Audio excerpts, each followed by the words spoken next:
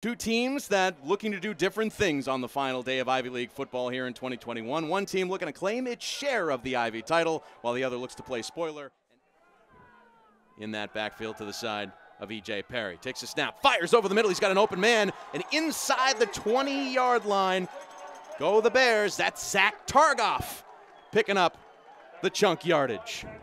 I like what Brown's doing here, engineering a drive using those short passes. You mentioned the handoff goes to Smith. Oh, and he's met, but he gets away from the tackler and goes into the end zone. Touchdown, Brown. Alan Smith on senior day for the Bears puts them on the board. Alan Smith just did not want to be denied, and credit the read option from Perry there. He sold it. Watch what Perry does, works to the left. Smith goes up front, and then Dartmouth just can't bring him down, and credit Smith to back up off the tackle. He's standing there. He looks forward. He sees, that's opening up some of the other routes. Perry's going to take the snap, rolls to his left, fires into the end zone, into the chest of his receiver. Touchdown, Brown. That's Graham Walker.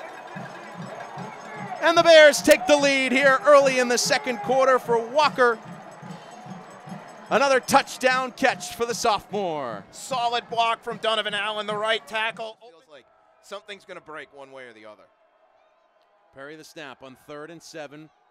To his left, fires, caught. That's Walker that breaks away. He gets inside down the sideline to the 18-yard line inside the 20. That's Graham Walker, another big play. Mr. Reliable. Boy, when E.J. Perry needs to pick up some yards and pick up a big play, Graham Walker, you look up clutch in the dictionary, that's the guy. That was Dale Chesson on the first down catch. He motions on this first down play. That's Howard with the throw, and it's picked off. It's picked off by the Bears. Intercepted. I believe that was Clayton Perrin. It was the senior with the pick and a big spot here in the second quarter.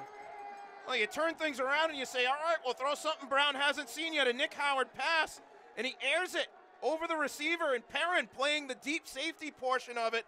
They were double covered, Brown, on Paxton Scott. The 36-yard field goal attempt.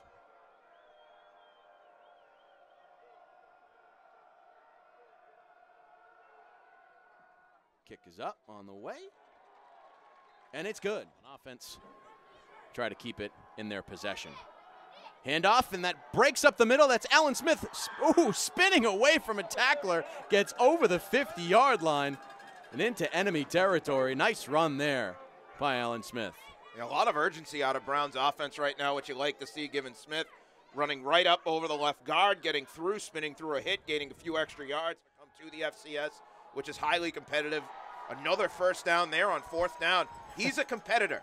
He's got that thing that you just cannot teach a quarterback, to go out there and say, I need you to go out and make any throw.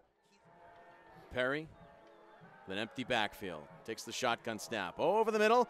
Hits Hayes Sutton. That's going to be a first down for the Bears. So the senior E.J. Perry to the junior Hayes Sutton. They move the chains. And the Bears putting something together here on offense in many statistical categories in the passing game. Perry's going to keep it himself and gets over the goal line for the touchdown.